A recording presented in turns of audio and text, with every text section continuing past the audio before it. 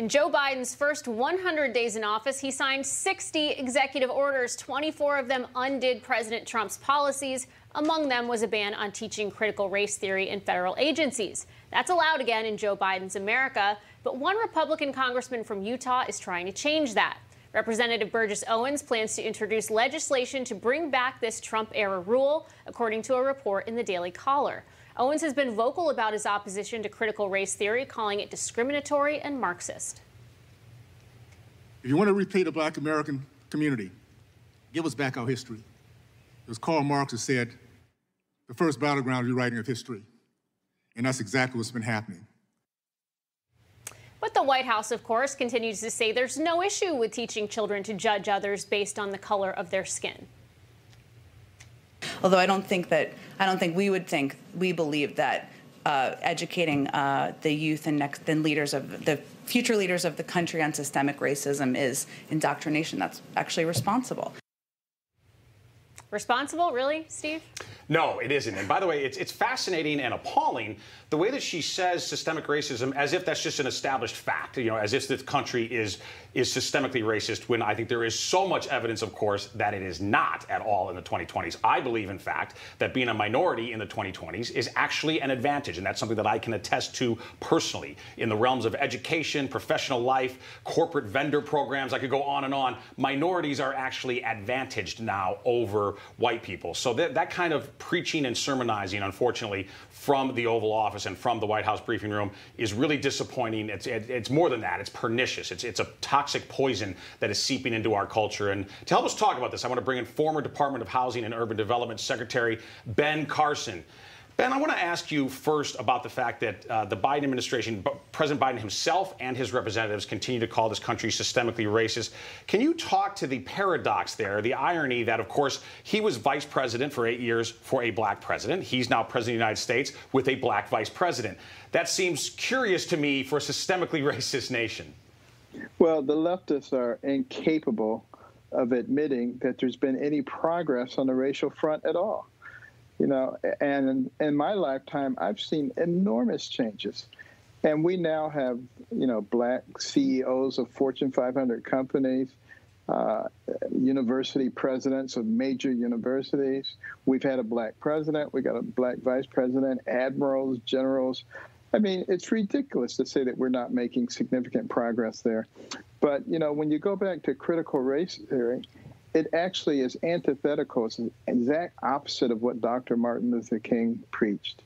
He wanted people to be judged on the basis of their character, not their color. And think about the poor kids. We are telling them that the number one determinant of who they are in life is something over which they have absolutely no control: their race, their color. And what we should obviously be doing is teaching people that it's their character, it's something that they can control. And those are the things that we should judge based on. And I can tell you, as a brain surgeon, operating on a black brain, a white brain, a Chinese brain, a Hispanic brain, they were all the same. And that's the thing that actually makes you who you are. It's your brain. It's not the color of your skin or the texture of your hair. And if you were an animal, that's what you look at. You look at external characteristics because your frontal lobes are not developed enough for you to dive deeper than superficial characteristics and to understand what's going on. I want to get your reaction, sir, to Congressman Owens talking about critical race theory in black communities. Let's take a listen. You take away our history, you take away pride in our past, appreciation for our present, and a vision for our future. And that's what you're seeing in Chicago, Baltimore, Ferguson. Every place Democrats oversee a black community is misery. And we're going to blame white people?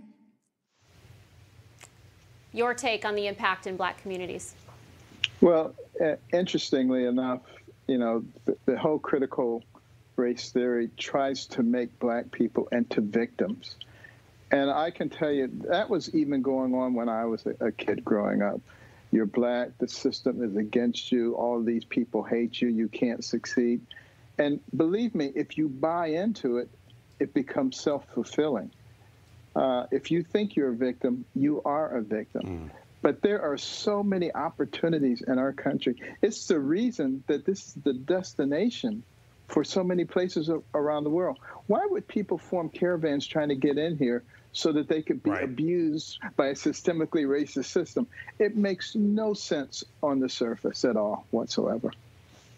No, I think that's a great point, Dr. Carson. If you look at the immigrants of the world who are clamoring to come here, the vast majority of them, of course, are not white. Why would they come to some racist hellscape as it's described by Joe Biden? That just makes no sense at all. Dr. Ben Carson, thank you so much for your time this evening. Absolutely. Always nice to be with you. We appreciate you.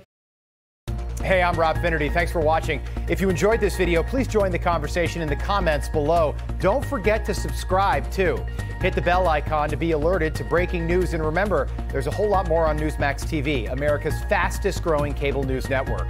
Newsmax TV, where real news for real people.